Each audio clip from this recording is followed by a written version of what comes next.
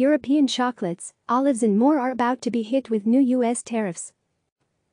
New York European olives, chocolate, gin and beer made with malt are among the latest products that could be hit with steep tariffs as part of a US-European dispute over government subsidies to aircraft makers.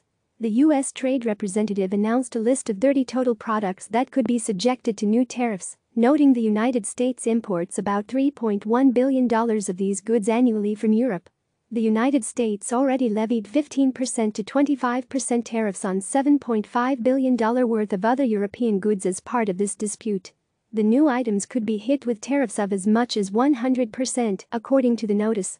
The World Trade Organization has already sided with the United States in the dispute, which goes back to 2004. The WTO concluded in 2018 that the European Union helped Airbus, EADSF, with unfair subsidies that hurt sales of US-based Boeing's wide-body jets. That decision opened the way for the United States to put tariffs on European goods. The WTO also found that Boeing, BA, had received improper tax breaks from Washington state. The state removed the tax breaks earlier this year, but the European Union is still threatening to put tariffs on U.S. goods in response to the earlier ruling.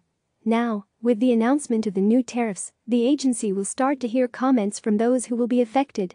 Beyond the food and beverage items, most of the 30 items on the list are business tools such as metal stamping and punching equipment.